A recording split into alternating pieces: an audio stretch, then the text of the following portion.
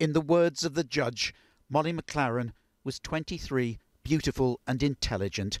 Her life full of promise ended by Joshua Stimpson, the young man she met on a dating app whose response to their relationship breaking up was to plan her brutal murder.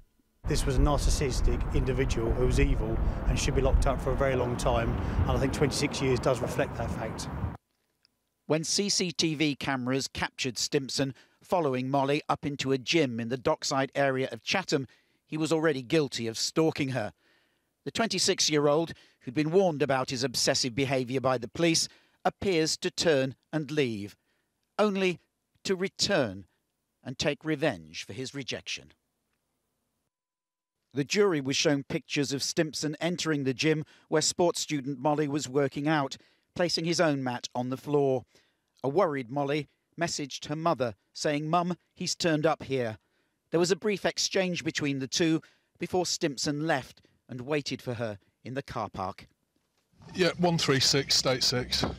When police were called by people who saw his frenzied attack on his ex-girlfriend, they found Stimpson covered in Molly's blood. He'd stabbed her 75 times and slashed her throat. His arrest was filmed by security cameras. Joshua Stimpson claimed he was suffering from a mental condition, but the jury said it was murder.